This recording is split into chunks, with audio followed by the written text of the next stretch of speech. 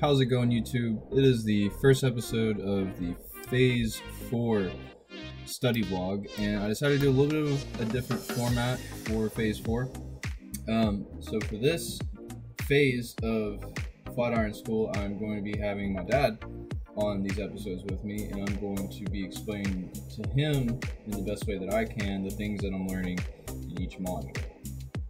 He is a psychologist and not a computer person, so this will be fun to try to, a good challenge for me to try to explain these things in a way that makes sense to him, right? I feel like that's a good indication that I understand it pretty well if I'm able to explain it in a way that makes sense to somebody that's not in the know of like this sort of like machine learning and that sort of thing. So if you're new to the channel, if you're new to the series, what's basically going on is I'm a student currently at the coding boot camp called Flatiron School in their data science program. I'm in phase 4 of 5. We're getting into advanced machine learning concepts here. So if you're curious about Flatiron School or how to enroll in it, or what other opportunities it has and all that, that'll be linked in the description below, as well as the GitHub repository for all of the labs and things that I'll be using in this vlog series. Cool. So I don't know if you want to introduce yourself or your name or anything real quick. I'm Robert. Mm-hmm. You look at the camera, not the computer. Okay.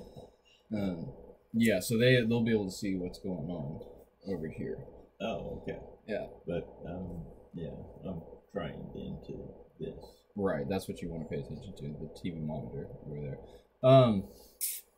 So normally I do I for phase 3 I was putting like a notebook together for these study vlog videos. That was a lot of work, and like the payoff for all the work wasn't really worth it for me. So I'm just going to be scrolling through some of the material provided by Flatiron School rather than through a Jupyter notebook like I've done in the past.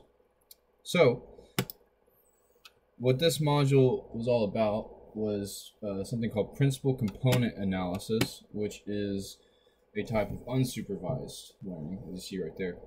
So you remember when I was doing phase 3, I was telling you that I was learning all this supervised learning stuff, and that required like a label, right? So you would have like so many different columns, and that would be like what you were predicting with, and then one column would be like the label if it's 1 or 0, or you could have like 1, 2, 3, 4, or 5, or whatever kind of labels, but you needed like some feature that was like basically the answer sheet, right? And then that's what you would test the model against, is how closely it got the answer sheet right.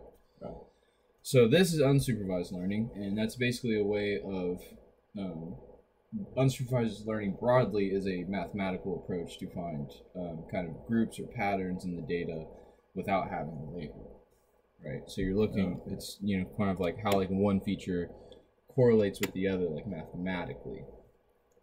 So don't worry about all like the text and everything. This visualization is what I wanted to show you. That's like after this whole module, this very first visualization they showed is the best thing to me that represents like what's really going on with principal component analysis, which is the type of unsupervised learning that I learned in this module. So you can see it's kind of going through iterations, and what's really going on is, like you've seen regression analyses before, where it has like the one regression line that goes diagonal.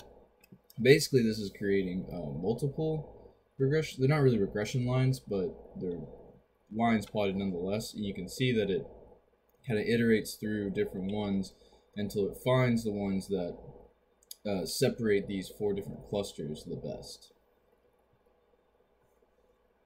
And the algorithm discovers like what the slope and intercepts of these lines are just through kind of like a mathematical algorithm. But so that's what's going on basically, is just calculating what the slope and intercept of each of these lines is, and how many different lines there should be based on the mathematical correlations between each one of these data points.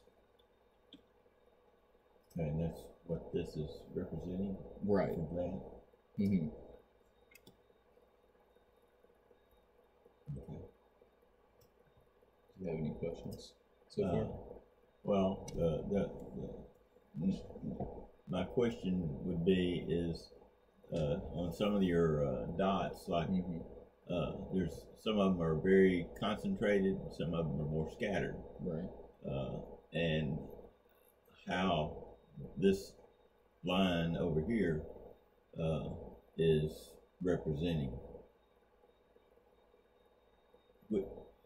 which dots or which x's. You're talking about this line on the right here? Yeah, yeah. So this is your sum of squares is what this is representing, and it's good when your sum of squares goes down, generally speaking. Okay. So what your sum of squares is like, so ignore like this for a second and imagine just like a regular scatter plot with like a diagonal line, right? Okay.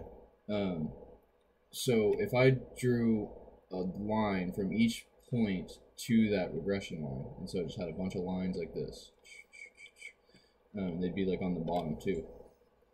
I would take the distance of all those lines, that's called your residuals, and I would square them and sum them all up. And that gives you a calculation of like what your overall... That's what that graph is. Right. It's showing, it's the square of the sum of residuals, the sum of squares. And the fact that that's reducing, that value, the sum of squares is going down, indicates that these lines are getting closer and closer to their best fit. Right, the further off the line is from the actual data points, because the line is a predicted data point. It's a vector that represents a set of predictions.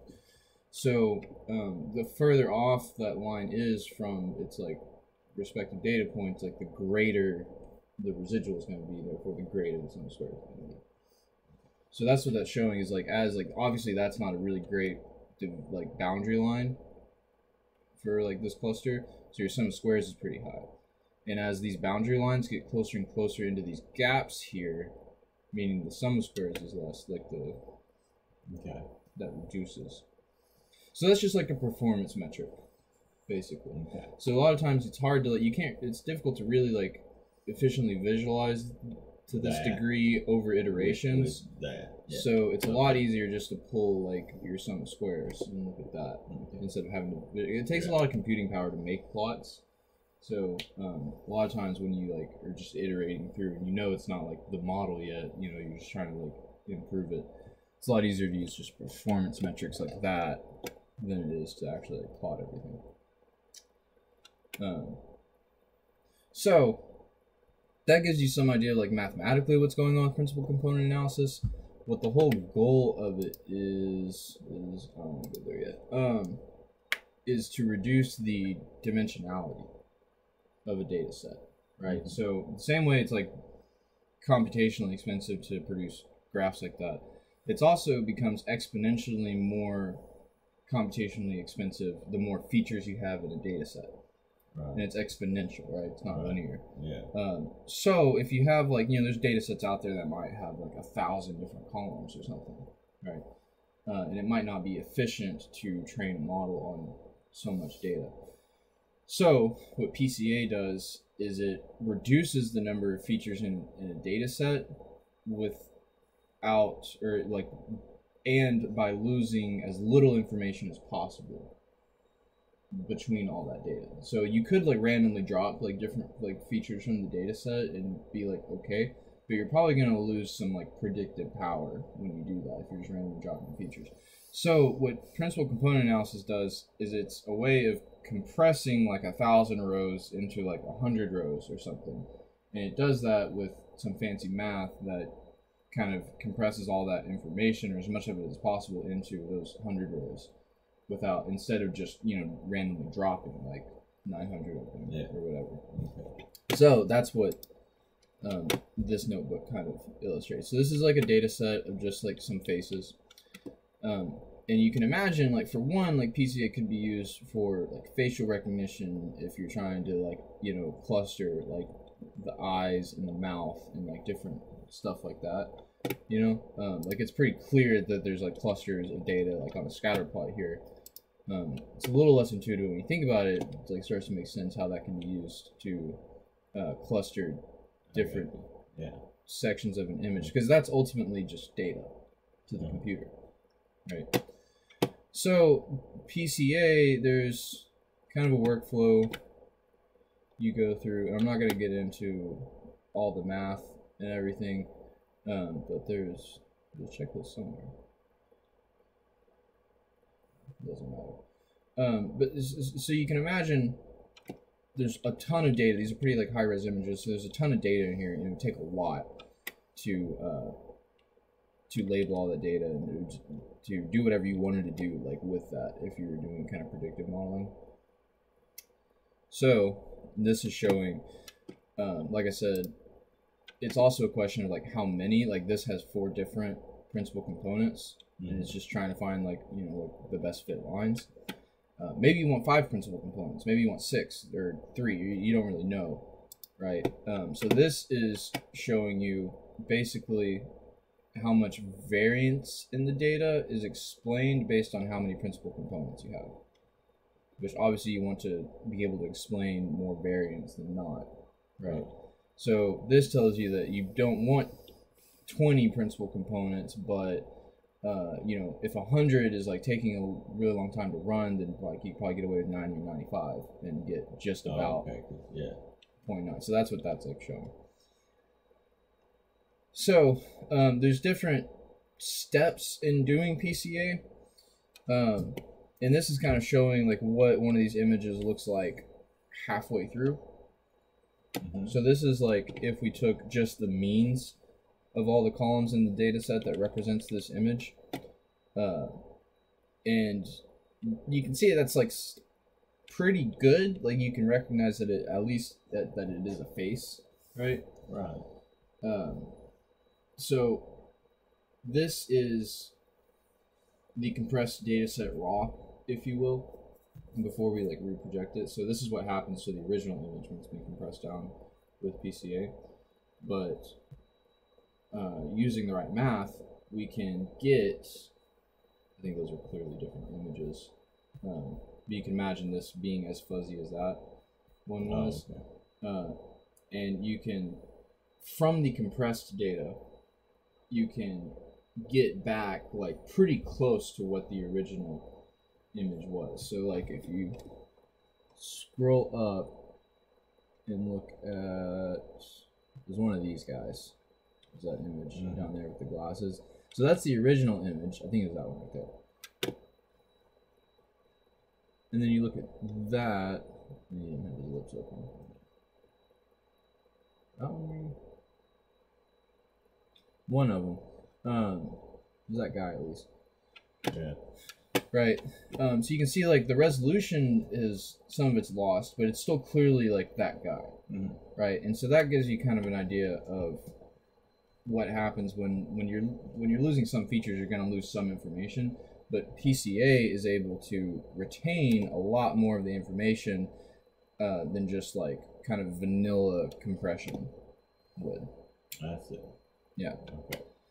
So that is really useful for, there's probably better algorithms to use if you're trying to compress data for the sake of transferring data from one machine to the other. But for the sake of machine learning, if you're trying to evaluate a data set, this just kind of shows that PCA is pretty good at reducing your computational costs but also retaining a lot of the information, because we were able to reproject this image from the compressed data. So that's basically what's going on with PCA. And so, okay, so here's, you can see this is with 10 principal components or 20 principal components or 30 principal components. By principal components, we're saying features. So say if there was like originally 1,000 features, when we project it to 30 principal components, that's just saying we reduced it from 1,000 to 30 features, which is obviously going to be much easier to compute. Which has to do with the line that went up like this and then over. Right. With a 30 was almost. This is what that line represented, basically.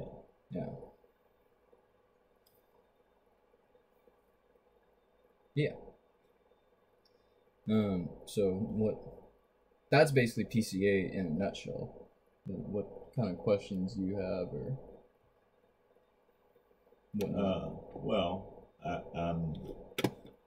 when it comes to the principal components, basically the way I'm seeing it is the resolution just becomes more clear. And but think of with one aspect, but the identifying capability at 30 principal components is as good as 110. Right. Yeah. So 110 would be kind of like overkill. Right.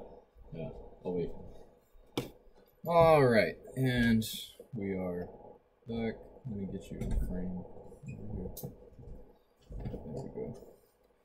Okay, so yeah, you picked up on intuitively that this is kind of showing that beyond like maybe 70, 80 principal components, you're really not gaining much in performance. Right. At that point. Yeah. Which is part of like my job as a data scientist is to figure out what that number is, how many principal components. Yeah. You need. So you prototype, you'll build, like a dozen different models with, varying amounts of principal components, and then you'll evaluate the performance metrics of each one and pick the one that is the best. And, like depending on like the purpose, this might be good enough. And that's kind of where your domain knowledge comes into play. Like for just purely for aesthetic reasons, like this is the easiest one to look at for me. Right. I guess this one, like technically, but it once doesn't you get much better once after you get that. to there, yeah. Right. Yeah. But for your specific purposes, like 40 or 50, that might be enough for what you're doing. And that gets into like your specific problem that you're solving. Would that be similar to like your facial recognition on your computer to open it up? Mm-hmm. And so you could probably get by with a much lesser number of components or something. I don't specifically know like what software they're running for those things. I imagine you want it to be pretty good, but it doesn't need to be like it needs to be pretty good to the computer, not necessarily pretty good to the human eye. Right. Yeah. Yeah. Well, I was just thinking the difference in your personal phone deal mm-hmm. or some secure facility at the CIA or somewhere right. where it would need that you would definitely well so what they do is there'll be some research team with some data scientists and some data engineers and like different people like that, and they will build a model, which I can actually show you in this notebook, I'm pretty sure.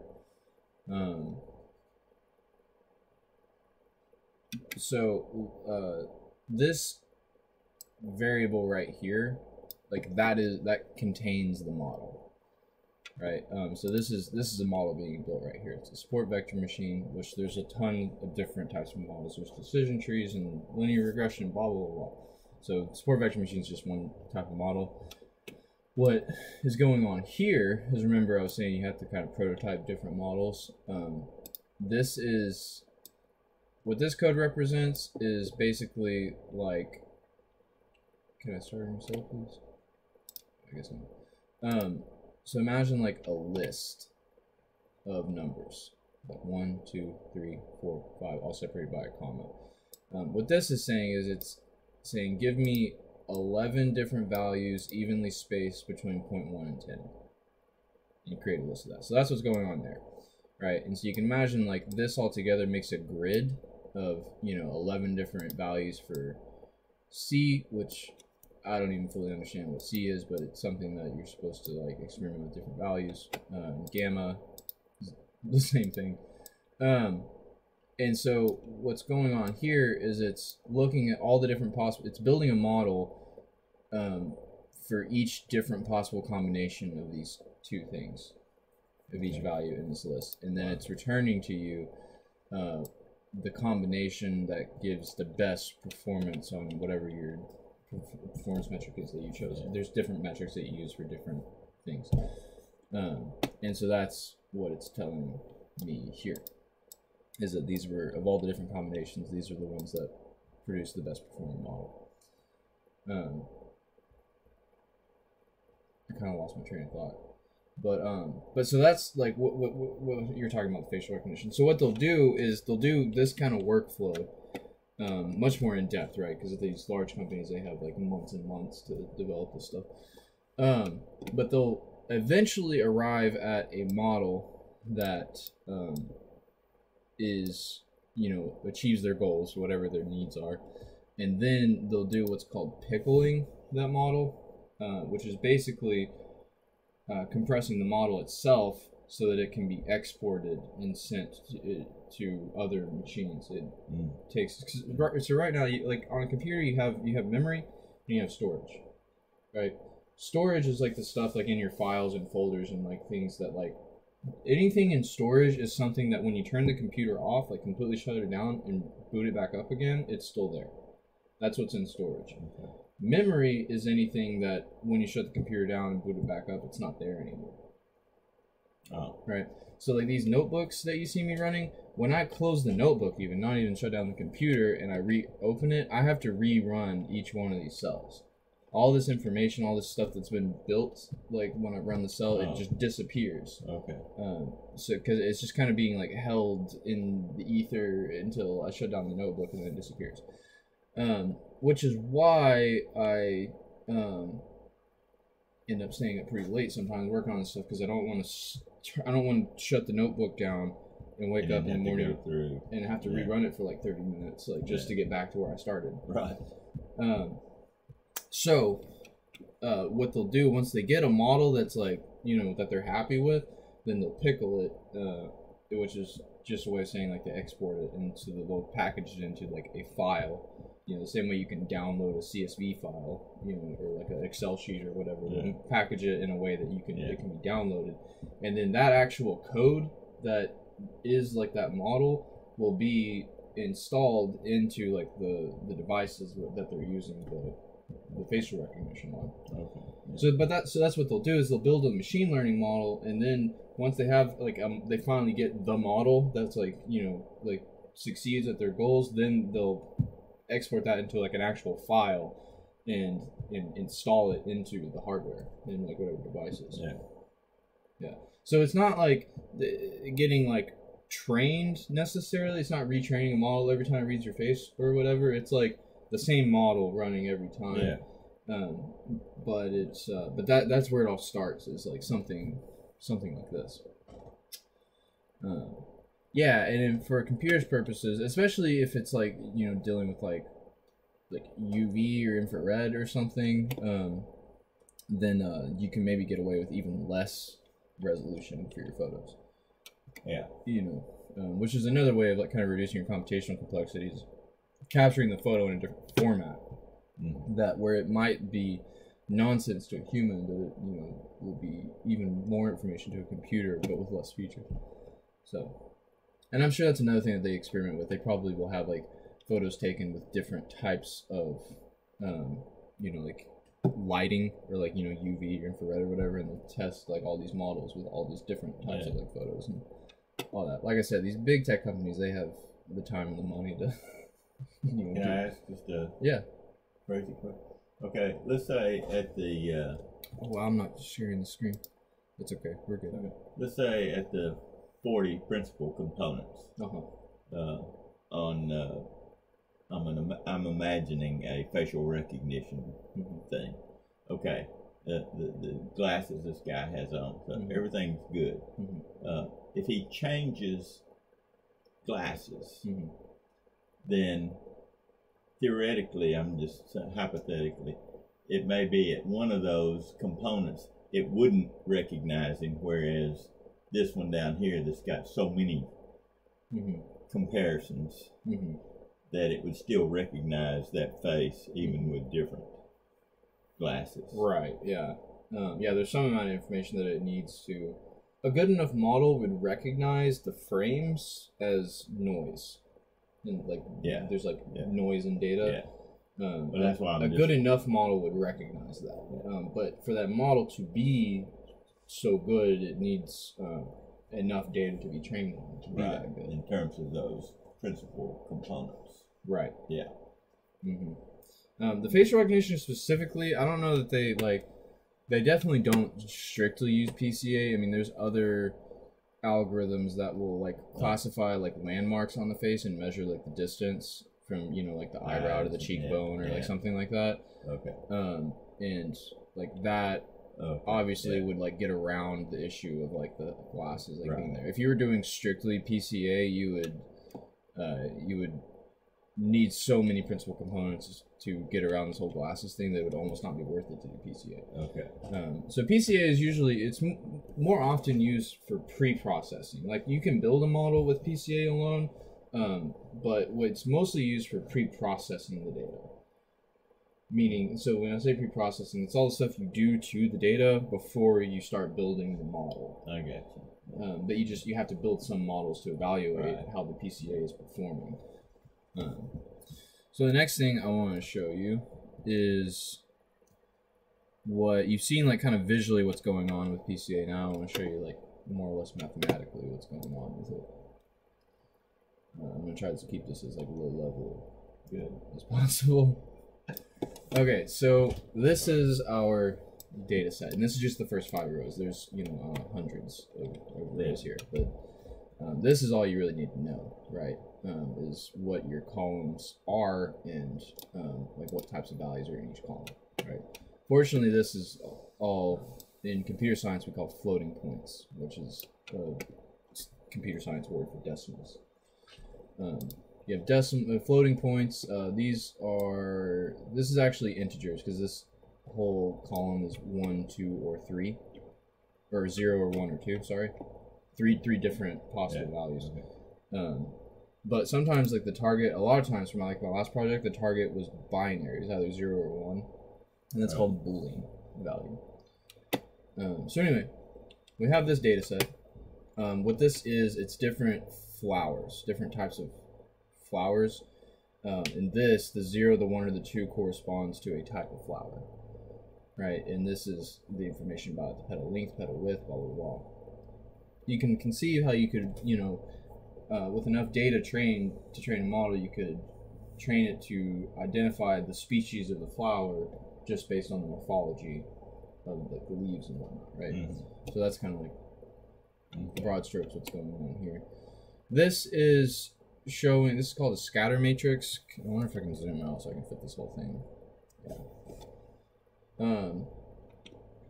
So the diagonal you see here is the feature corresponding with itself. So you see sepal length here and then sepal length here. So this is just the diagonal. All these are just like the distribution of like the respective feature, right? So this is like the distribution of different sepal lengths, right? The scatter plots you see here are the scatter plot of a given feature against some other feature. So this scatter plot represents sepal length on the x-axis and sepal width on the y-axis, and it shows how those two features like distribute with each other, right? So this is like, this data point is like the only one that happens to have that exact sepal length with that exact sepal width, right? And so this is usually look at this sort of plot at some point or another just to see, like you can already see like some of these are showing us some clusters. Like this cluster is probably also this cluster, I'm guessing. Yeah, and like this plot I think is petal length, sepal length, sepal length, sepal width. Okay, or yeah, petal length, sepal length. Yeah, so this is the exact same. Basically everything on this side of the diagonal is a reflection of everything on this side. You can kind of choose which one you want to look at. But you can see here like we have pretty similar clusters. So you can imagine like you could have a scatter plot, you could have a three-dimensional scatter plot where the clusters would be like at varying depths of on the z-axis, right? So like imagine I've got a scatter plot down here. Good. What was I saying about the scatter plot? Yeah, so imagine like right now it's like has colors to represent like the different clusters. But you can imagine if they were all the same cluster but it was a three-dimensional plot, those clusters would be like at different depths. Oh, yeah. Right. Okay. Right. And so PCA is a way of taking like those three-dimensional clusters and compressing them into a two-dimensional plot like this, which this doesn't represent that because we have the colors to distinguish them. And that doesn't mean anything to the computer, but you can imagine like with some fancy math you can adjust these points to different positions where they're kind of like averages, if you will, of like the point versus the other two like clusters.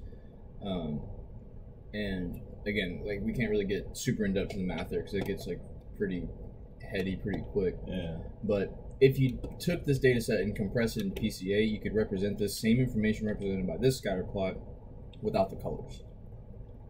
The dots would be in different positions, but you could reconstruct this from that, right? And instead of it, I mean, that's supposed to be 3-dimensional, right? Right. And so if you compress it, then what do you got? 2-dimensional? Yeah, it would look different, but the same information could be gleaned from it. Okay. So remember, this is like our original data. So when you're doing PCA, the first thing you're gonna do is this is scaling the data. So imagine like different features might be on different scales. So when I did like the real estate pricing project, like the square footage of a house and let me think. I'm thinking back to like 3 projects ago. The square footage of a house and like its zip code or like its coordinates or something are like obviously not on the same scale, right? So you use scalars to kind of force everything to the same scale, so it's like comparable. So these 2 columns represent what is represented by these 4 columns. Okay. So this data frame right here, which is a spreadsheet in essence, is basically the same, or it represents the same information that original data frame does, right? So these numbers are completely different, and obviously to like a human or like even to a computer, any one of these numbers is pretty meaningless. Yeah. But this data frame right here could be reprojected back to the original data frame. And so that's kind of like your proof that it represents the same information. It's because you can reverse engineer it. Yeah. Mm-hmm. Okay. I thought there was one more visualization here that I want to show. Yeah, and that's just a different way of showing how it like draws the decision boundary. If I was doing this like for work, I would probably keep working on this a little bit because you see these burrs here that stick out, and it's trying to capture these data points with this group. See all these blue right here belong in like the tan. That's probably overfitting. You know, that's a great example of what I mean by overfitting. Is that you can imagine if it just like zigzagged or like this. If we had like just something went straight out here and just captured that, that's probably an anomaly because of how close it is to all these other data points that are from the other group. Right. So if you just like overtuned the model to capture that specific data point, you're probably fitting it to the specific data set and not the population of all the iris fibers in the world. Yeah. So that's what I mean by anytime you hear me say overfitting, that's what I'm like kind of referring to. Yeah. So in summary, principal component analysis is a way to identify clusters of data, or in other words, labels, without having those labels in the first place. And you can create a pretty good model with it on its own, but more often than not, it's used to pre-process the data. So what I mean by that is instead of feeding the model this data, we can feed it only this and exponentially reduce the computational complexity required. And if you're dealing with something that has, you know, like 100 columns and like 1,000,000 rows or whatever, that really matters. With this particular data set, small enough anyway, it wouldn't really be a necessity in like a professional setting. But you can see like, kind of understand what it's doing. Yeah, and there's a kind of like a checklist you go down to get to this point. You like calculate the mean of each feature, and you subtract the mean from each value in that feature, and then where it really gets really mathy is you calculate what's called an eigenvector and an eigenvalue. And a vector is basically just like a list of numbers. And so that eigenvector is what becomes like your new feature, basically. Okay. And they didn't even begin to go into like the actual math behind calculating an eigenvector. They were just like, here's the code library that you use to, which is probably for the best. Yeah. As long as you understand what it's doing, you don't necessarily need to be able to write the proof by hand, Yeah. So that is principal component analysis, and that's what I learned in the first module of Phase 4. And let me see if I can summarize that.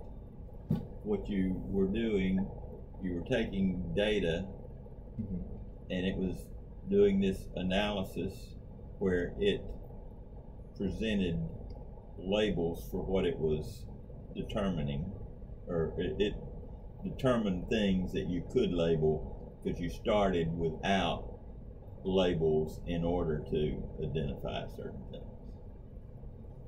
Sort of. So with the grid search thing that I was showing you, basically what that's doing is it's trying like 6 different regions and 5 different regions and 4 different regions until it's finding the one where the sum of squares is the least. So you can imagine these ones where, if you let it restart in a second, where they're like basically slicing through these clusters, your sum of squares is going to be like way high. Right, so what the analysis part of principal component analysis is doing is you're trying to find what the ideal number of principal components to use is. And then once you know what that number is, then you build a model with that specific number of principal. You basically you tell it when you're building the model, giving 5 principal components or 6 principal components or 7 or 100 or whatever, right? So the analysis part is analyzing like their sum of squares or whatever other performance metric to figure out what number of principal components performs the best. And then once you know that number, then that's the data that you use, compressed to that specific amount of principal components. Okay. All right. So you'll try it with so many different ones, and you'll find the one that performs the best. Right. Yeah. And you usually do that by, this is showing with your sum of squares, but you also use it with your explained variance, which was that other curve that you saw.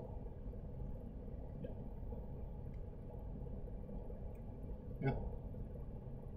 Okay, you get all that, Zeus? So, any more questions? No. So do you feel like if you heard about principal component analysis on the news or Reddit and I would morning or kind something, of have a grasp of what they were talking about. Yeah. That was kind of my goal, is that you have a bird's eye view of you're at least aware of what they're talking about and what it relates to. Right. Yeah. Yeah. Which I never really remember paying attention to hearing that terminology.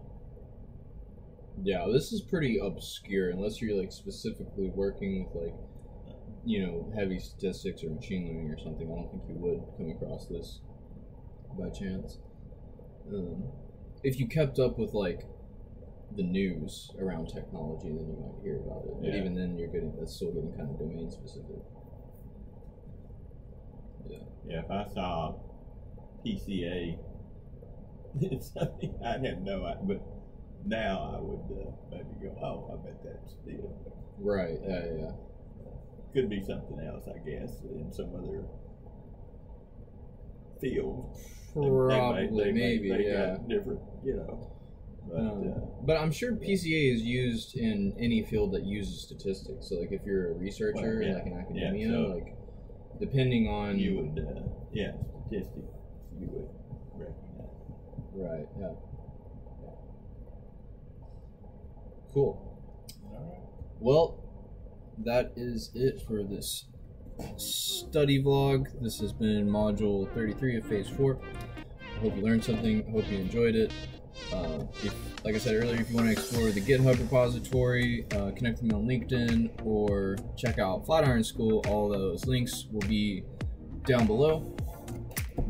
And with that, we'll see you in the next study vlog.